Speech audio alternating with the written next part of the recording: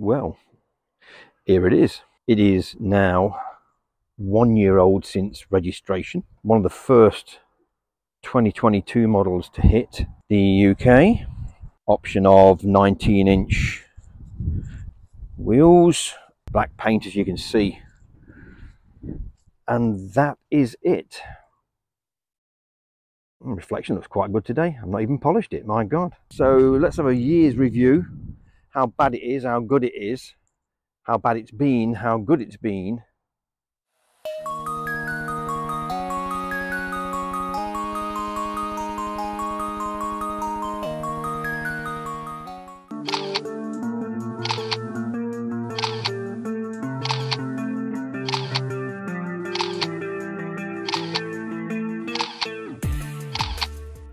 Well, welcome to this glamorous location I've chosen today.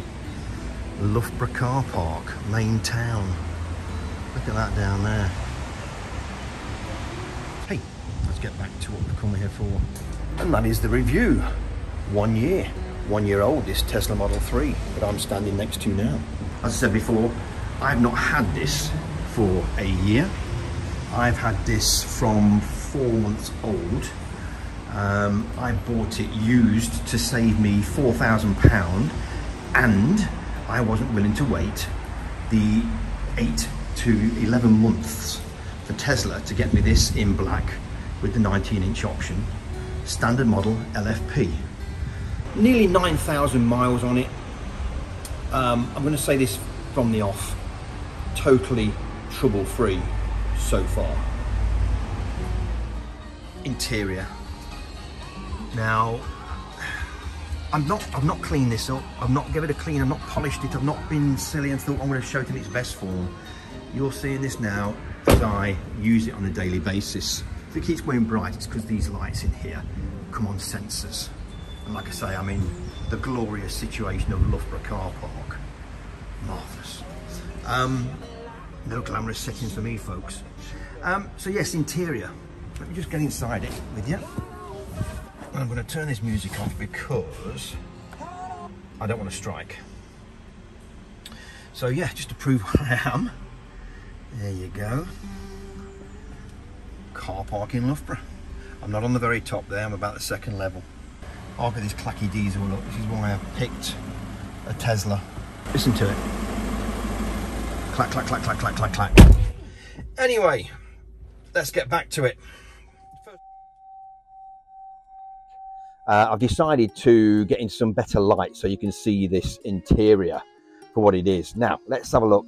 Passenger seat here. There is absolutely zero wear anywhere on any of this seating. Even, you know, I know it's only 9,000 miles and it's a year, but there's no seat bolster wear. There's no markings anywhere on here. Excuse the tiny bit of dust you might see. Excuse the mess and everything else. It needs a clean, like I said from the start. Steering wheel. No mess, no tags, no nothing, all in perfect order, nothing coming loose. Headlinings and everything else is all still perfect, all still in position as it should be. Door panels, again, I'm quite careful in and out. I have got big pessocks, as you see, but yes, it's just zero wear anywhere. So I'm very, very happy. All the stitching is still all in one. Here's your driver's seat. Again, bolsters, nothing, no wear at all. I mean, I can just about see a tiny crease there, but I think that was there when I got it anyway. Again, excuse the bits in here, you shouldn't be looking at them.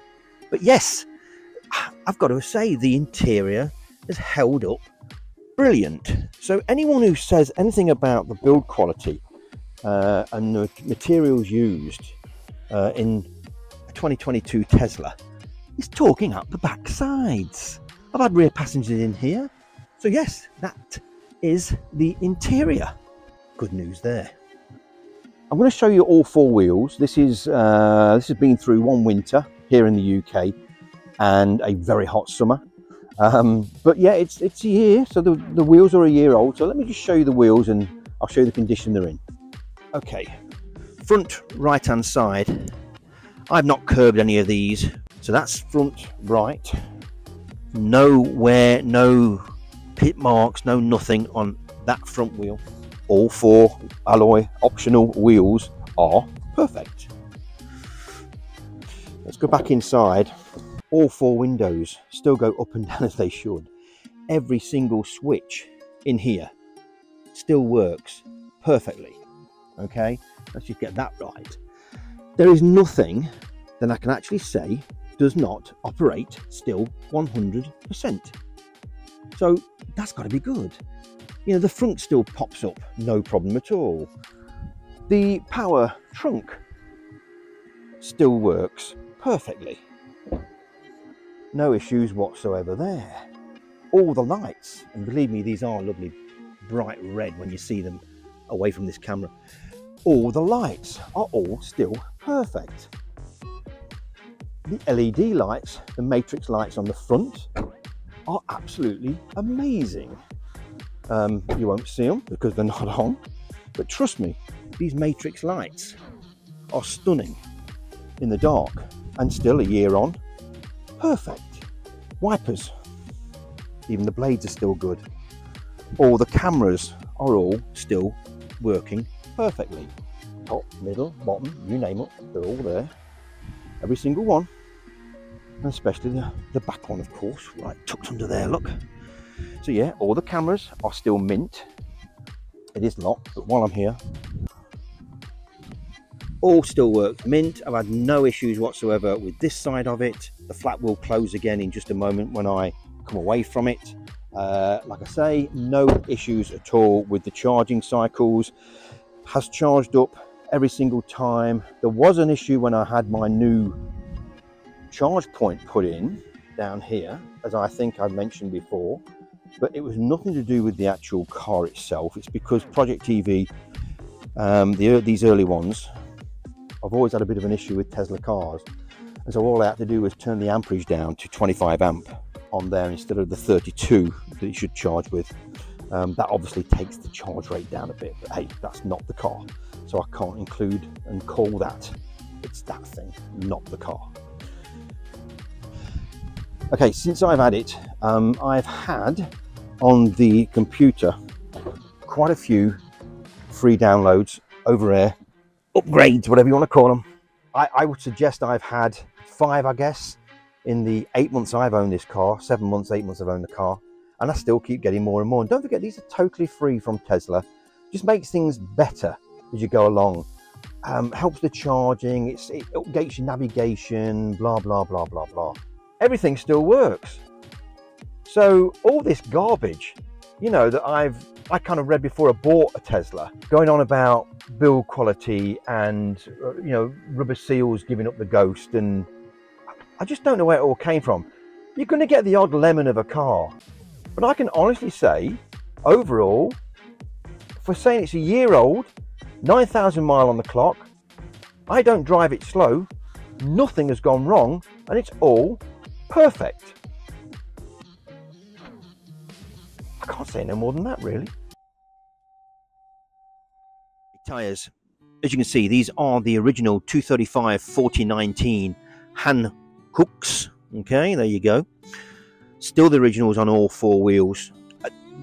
Actually, tread left on them.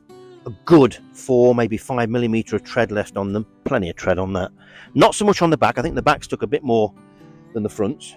So I'm expecting to change them at around 14,000 miles. And I will do all 4. Let's face it, EVs are slightly heavier. EVs do wear tyres down a bit quicker than your normal ICE car. It's only one of the very minor issues with them, but some tyre manufacturers now are creating their own tyre brands purely for EVs to make them last longer. So that's got to be a good thing, because that's where all the investment's going, folks, into these EVs. Hardly any investment in fossil fuel cars. It's all going down to electric cars. So that's the tyres. Quite happy about that. Now, I won't mention too much regarding the charging side of this car and what it's done over the last year, because I have got a video out, that one there. If you want to look at that, that will tell you all about the degradation that I've seen in this vehicle, and being the LFP, super minor. So yeah, watch that video. That will open your minds regarding what's happened with the degradation of the car over its first year. so I'm not going to dwell on that one. So can I think about any negatives? I'm struggling here. I am struggling to find a negative about the Tesla Model 3.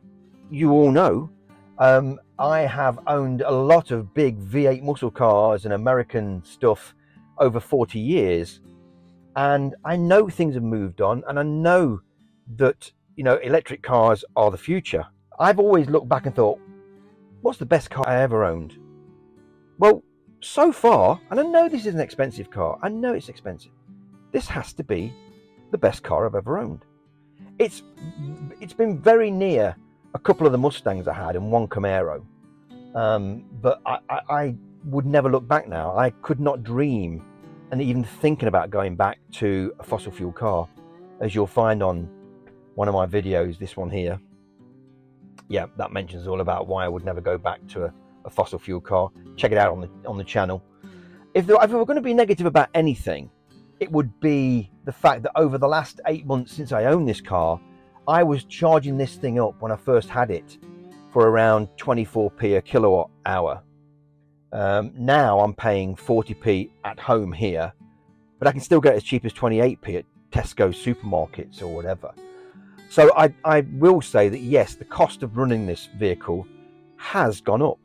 So if that's seen as a negative, that's not just to do with Tesla, that's every EV on the planet, but it's also every fossil fuel car. So before you people who are watching this thinking, think about how much you're actually paying for your diesel and petrol now per gallon. It is frightening. If you go back a year ago, you were paying 120. Now look at it. I've seen diesel again today at 1.93 a litre. Not a gallon, a litre, my US viewers. Yeah, £1.93 for a litre. So £9 a gallon roughly now, diesel still. So you are welcome to that. And so I'll take the kick up the ass for paying a bit more for my EV charge ups, because it still works out that it's doing around, if I take my time, it estimates around 140 to the gallon. If you're paying £9 for your gallon of diesel and getting 50 mile or 55 mile out of it, or even 65 mile, for that same amount of money, charging up at Tesco or even here at home, I'm getting 140 mile equivalent for that same £9. Do the maths, folks. So although I'm saying it's a negative, I'm still on the good side. So I'm a happy bunny. And let's remember here, folks, I've put something in the equation of about 5,000 mile on this car. And the 5,000 mile have all been done with 0 exhaust emissions. Nothing polluted out the back of this vehicle for 5,500 miles since I had this vehicle. I just thought of a negative. The roof, the glass roof. See that? From here all the way back. Yep. It's a beautiful thing, the glass roof. But I do wish you'd have put a blind over here so that you could actually just pull a blind, or electric, so that you could get covered in the real hot sun. Because it doesn't magnify it much, and it doesn't, don't get me wrong, it doesn't make the car any hotter to a point. Obviously it does a tiny bit, but not as much, because it is tinted and it is anti-glare and all the rest of it. But yeah, that would be a good idea. So I'm going to say that as a negative. This lovely glass roof could do with a blind. Wow, I found something. If you're thinking about buying a Model 3, do not hesitate. Just go out and get one. You won't regret it. They are great cars. They are great cars. And if you can turn your emotions around to leaving that sound behind from that exhaust, and also having a mindset difference of charging things at home every time you come home at night and just plugging it in while you sleep, you'll have no issues, trust me.